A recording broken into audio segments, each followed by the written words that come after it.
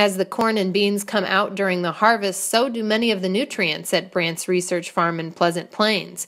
Growers will begin to put nutrients back on the fields, and there's some new information to consider this year. The University of Illinois has been working for 2 or 3 years collecting grain samples and analyzing those to see what kind of nutrient removals. And we've been using numbers per bushel of corn or per bushel of soybeans that gives us an idea how much phosphate and potash. We've been using those numbers since the 70s, and now we've got some new numbers. The numbers are saying that grain removal rates of phosphorus and potassium per bushel of corn or per bushel of beans has reduced about 15%.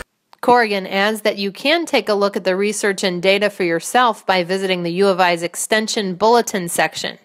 BRANDT's experts will be using this new information on its fields in Pleasant Plains this fall with the following suggestion. As far as putting that nutrition on, the ideal thing that we're finding with all the new data is put the nutrition on, P and K, and then work it in a little bit. Doesn't have to be a lot, and that will really minimize the loss the next rainstorm that comes along. BRANDT's experts are always available to help you with this new data on your farm. Visit BRANDT.co for more information.